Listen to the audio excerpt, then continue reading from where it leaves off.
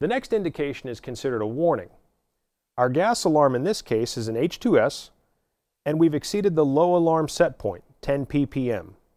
We see the icon of a speaker and a down arrow next to H2S, and our 10 parts per million indicated on the gas area. In the next screen, we see the same information again in a reverse video. And finally, we see the text version, and it indicates that the H2S has a low alarm and other sensors are okay.